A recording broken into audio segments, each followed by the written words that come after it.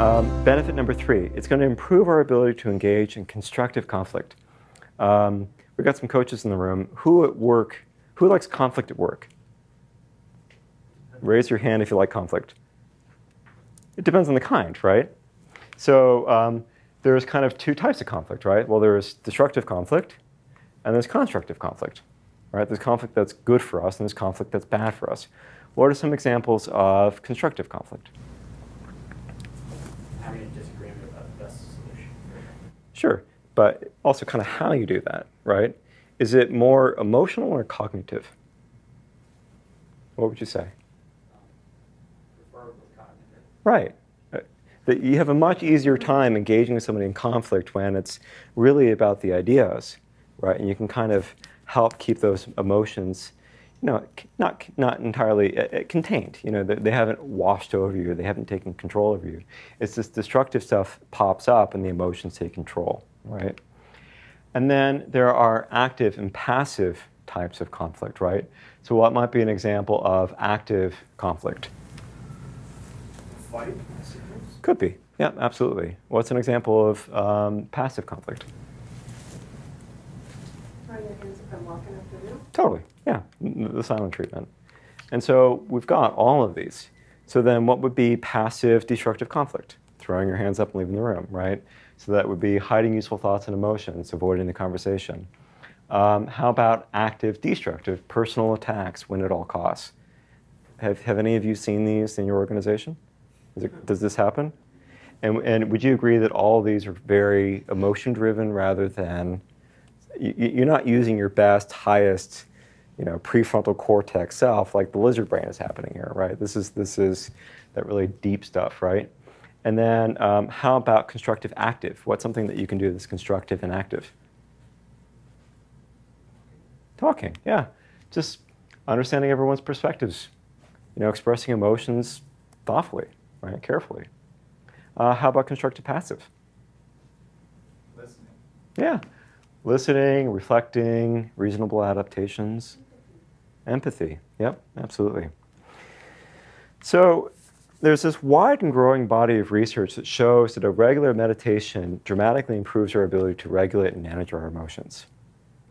And we actually figured out that a lot of it has to do with what it does to the physical structure of the brain itself, and that just 8 weeks of meditation at 20 minutes a day actually literally reduces the size of your amygdala, which is responsible for freeze, flight, or fright lizard brain. It's this very deep brainstem thing, right? This is what's getting you riled up. This is the thing that protects you and keeps you alive. You need it, right?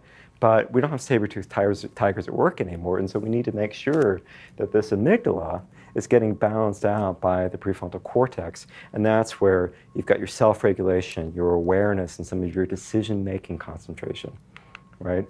So this amygdala is like this kind of time bomb that's kind of sitting, right? And it's this, the amygdala can actually put us in a state of fight or flight, or what some people refer to as an amygdala hijack.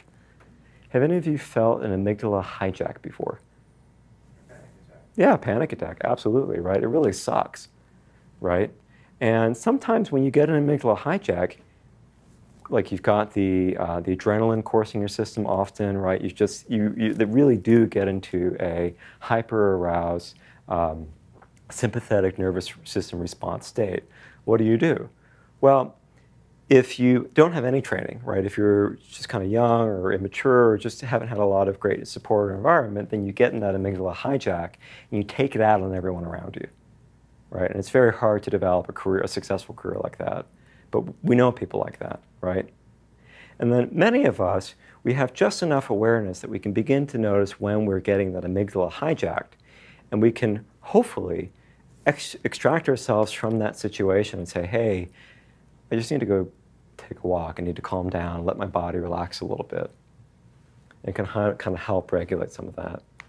And then finally, you get to a point where you can actually prevent that amygdala hijack from happening in the first place, because that amygdala hijack is usually coming as a result from something that's happened to you in the past, right? There's something that's getting triggered for you, some sort of fear that might be coming up. And so as we practice and as we go on retreats, we begin to actually diffuse this time bomb, The time bombs that we're conditioned due to past traumas, things that have happened in our life. Retreats are not easy. Joe, on a scale of 1 to 10, how hard was Gwenka? First couple of days adapting was really hard, and then there was a zone in the middle. And the hardest thing for me, because it was silent, was when the talking started again. Interesting. 10th off-skirting picture is the hardest one for me. Yeah. Going back into the world. I hear that. Very difficult. So really hard at the beginning, kind of adjusting, kind of settle down a little bit for you. Did you have like any kind of emotions or difficult memories or stuff kind of arising seemingly out of nowhere? Definitely. Definitely, okay. Cindy, is this... Mine would be a little bit different because it wasn't a silent Mhm. retreat. But there was moments where we talked about our triggers, or we touched on very sensitive subjects. And I can still recall certain people going through a moment and you just wanted to allow them to have that space. Yep.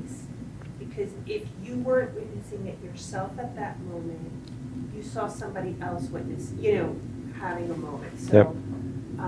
yeah, it's a very, I think it's something to remember as you see people in states you wouldn't normally see. Absolutely.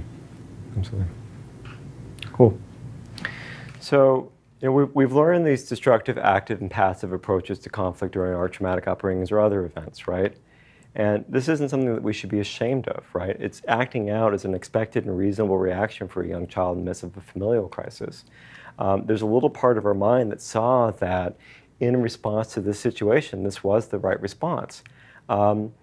But these can really, a fight with our spouse can activate some of these same triggers from some of these childhood or earlier or other types of traumas and bring in this flood of this emotional response that really isn't appropriate for what's at hand. And so what I've really discovered is that as we sit, it brings us face to face with these parts of our minds and allows us to develop them into new, less destructive forms of conflict. And that's what I wanted to share with you today.